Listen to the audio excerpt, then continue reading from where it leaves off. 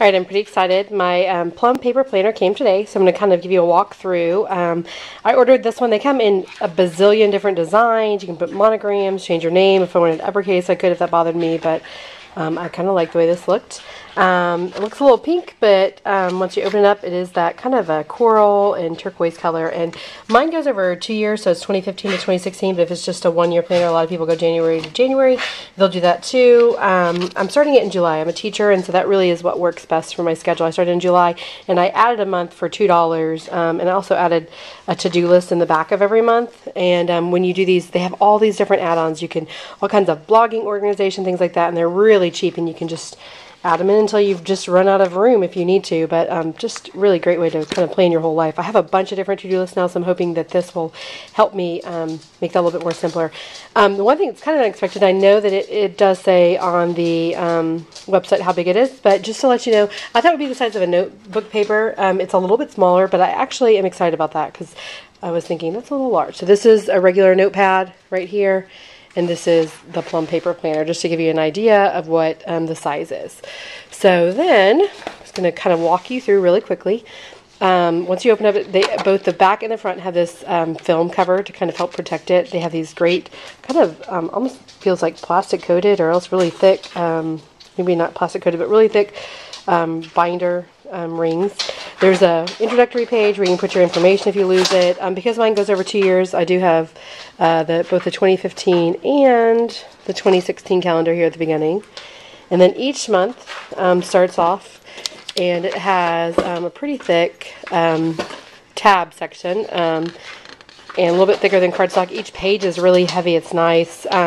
There's a note page at the beginning of each one, and then a month view. I love this feature. It's the birthdays, and so that's going to really help me out as far as getting my cards and gifts ready at the beginning of each month.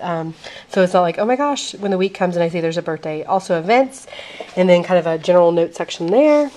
And then you have the week by week, and it has a weekly checklist and a note section again for each week. And then you can, this is really where you can do a lot of customizing. Right here is, I went ahead and I did the columns going down. You can also do them going the months, or rather days of the week. You could do them going down and across, but I liked them in this column section. And so I personalized it. Like, you put your family member's name. We'll see how this works. I put schedule, errands, to do, which I left a blank for underneath because I generally have a lot of to do. At least in my head, I think I do. Chores, meals, and fitness. So I'm hoping if it's there, I'll do it. And then, so each week is like that. And you see at the beginning of each month, if the month doesn't start on a Monday, it's kind of doled out, and then it starts right here, so you can choose what to do with that, but I really like that. So then you go through, and it's just week by week looks like that, and then at the back of each section, this is what I added, because I am the to-do list queen, especially in the summer. I like to make big to-do lists, and I can do kind of a section title, and then another notes page, which is awesome, because I sure do like notes, and I'm kind of hoping to use this more like, almost like a diary / scrapbook, just to kind of remember my year by, because I'm just, again, overwhelmed by keeping diaries and stuff these days. I used to be really good about it. So then you go, this is the month I added, July, just like I said, because as a teacher, I wanted to go July to July, but I wanted to get started this July instead of going August to July this year.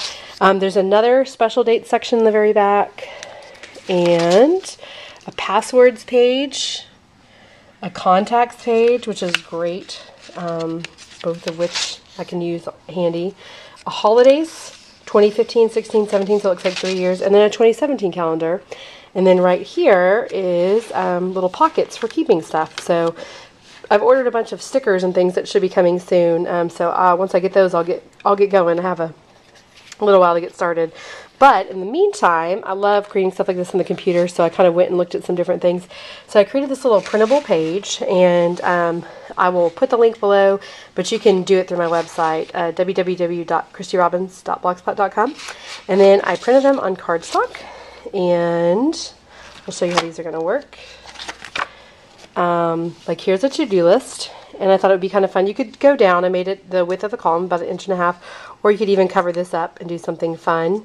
So I made these little to-do lists with the check boxes that you could add. Just add some tape to the back. I made these little clipboards in all different colors. And I'm just, like I said, double-sided tape. And then this one, I definitely need, I'm really horrible about drinking water, but really good about to-do lists. So I'm thinking maybe if I have a checklist daily, I'll be able to do that. So like I said, I'll put the links below, and then I'll get started and let you know how it goes. Hopefully this will be a win for me.